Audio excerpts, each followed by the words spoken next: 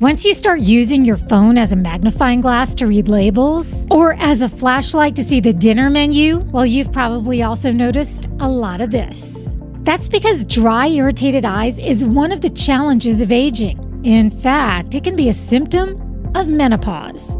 It affects our whole body. Our eyes are no exception. It's all connected. And when it comes to dry eyes, in the eyelids are what are called meibomian glands, and they produce the oil for the tear film.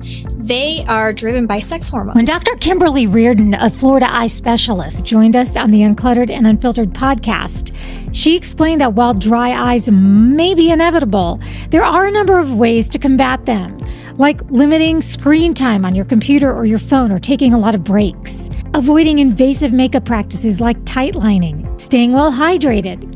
She also told us about different drops and procedures that can help, including microblepharoexfoliation, which is a big term for basically cleaning the eyelids.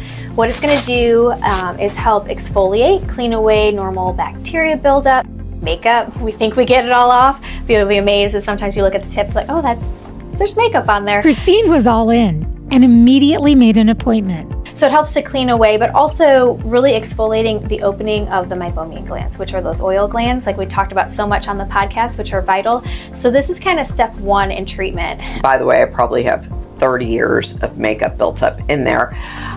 So I'm excited to try it. I'm hopeful. So here we are in San Marco. Now, I don't always pop in on my friends' doctor's appointments, but when I do, I bring a camera crew. Can they do a neck lift at the same time? Are you doing okay? Yeah, it tickles. I know, and when I get towards the nose, it's so tickly.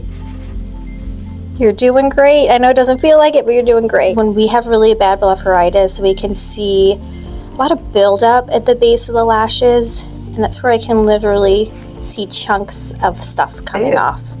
But you are not that bad, so I don't see that. Even so far, just to the upper, and you can see some like makeup on there, even though I thought I got it all off. Even though I thought. Now let's see what it looks like after we do the lower lids. It tickles, and like I do feel like when I blink, it feels better. Yeah, I have patients say that their eyes feel lighter. So now I'm just going to go across the lower lids, and what I'm doing is just kind of pushing gently and seeing what's coming out of the meibomian glands here.